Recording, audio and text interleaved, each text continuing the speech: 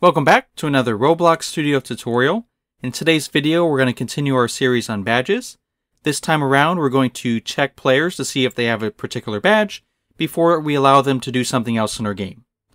So in this example here, we're going to award the player a badge whenever they find this key right here.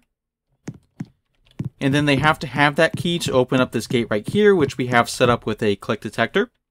So if they have the badge and they click on the gate right here, then it's going to teleport them inside.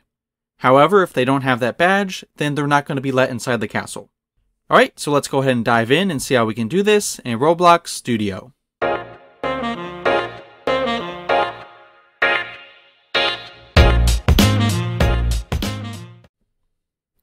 Alright, so let's go ahead and get started. So in this video, what we want to be able to do is check players to see if they have a particular badge before we allow them to do something else in our game.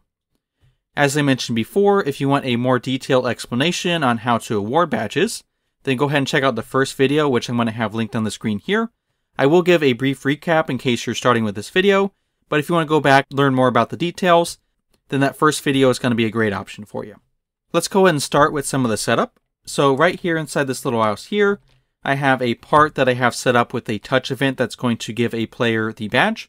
That's the second video in this series. I'll go ahead and leave a link for that one on the top of the screen here.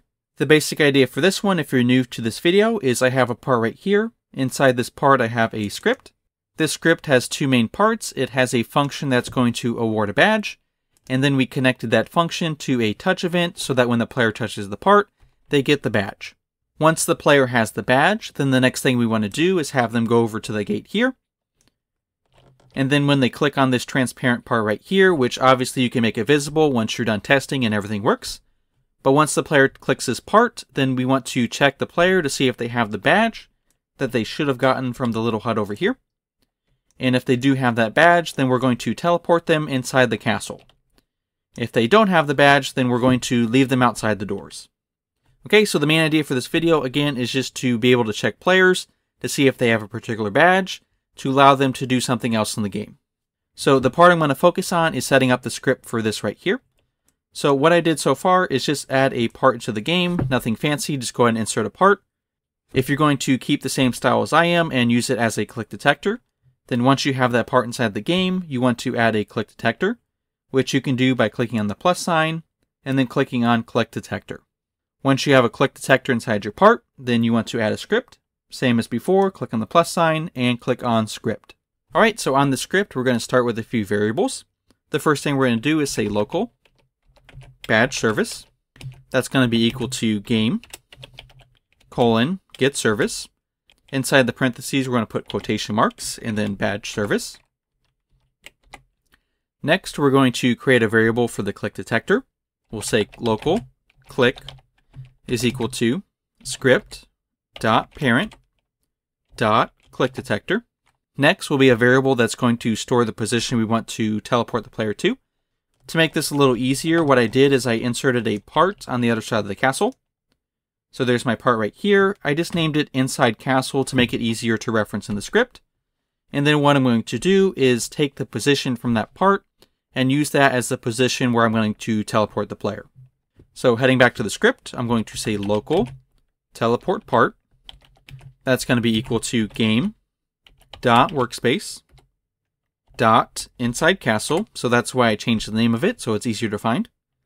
I'm going to say dot position to get the position of that part.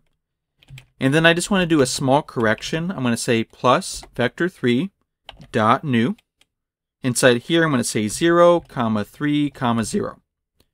So what this line is doing, it's finding the part called inside castle.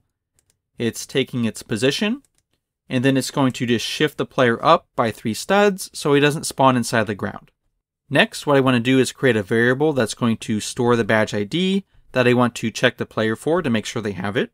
So I'm going to say local badge ID, and that's going to be equal to find the badge ID, I'm going to go to the Home tab, click on Game Settings, click on Monetization, and then I'm going to find the badge that I want to check for, which is going to be the key right here. Again, if you don't know what I'm talking about for this section right here, go back and check out the first 2 videos where I talk about how to set up badges. So I want to check the player for the key, which they found in that little hut in the beginning. I'm going to click on the three dots, click on Copy ID to Clipboard, and then I'm going to paste it right here. Next, I'm going to create a function. I'm going to call this function checkBadge. This function is going to need a player and a badge ID. What I'm going to do inside this function is check the player to see if they have this badge ID. To do that, I'm going to say local success, comma, badge is going to be equal to pcall, so a protected call. Again, we're using this so that if something goes wrong, it doesn't break the script, but we can use some error handling after this function call right here. So pcall, and then I'm going to say function. Inside this function, I'm going to say return, and then I'm going to say badge service. So this is the same as what I created up here. I'm going to say colon user has badge async. So this is how I'm going to check the player to see if they have the badge. This is going to take in two different things. It needs the player's user ID and a badge number. So I'm going to give it the player's user ID by saying player.userid, comma, and then the badge number that I want to check is stored right here. And the last thing I'm going to do is just return the badge, which is going to let us know if the player has the badge or not. Okay, next I want to connect this function to the click so that when the player clicks on that part in front of the door, it's going to check the player for the badge and then teleport them if they have it. So I'm going to do that by saying click.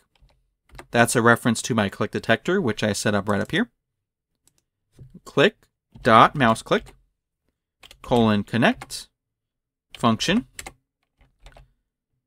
The click is going to let me know the player that clicked on it. So inside here, what I want to do is say local has badge, and that's going to be equal to. And to populate this variable, I'm going to run my function. So I'm going to say check badge, check it for the player who clicked, and then check to make sure they have this badge ID. So what this is going to do, it's going to run my check badge function. Player is going to player. Badge ID is going to this badge ID. It's going to check the player to see if they have the badge and let me know if they have the badge or not. Next, I'm going to say if has badge, then.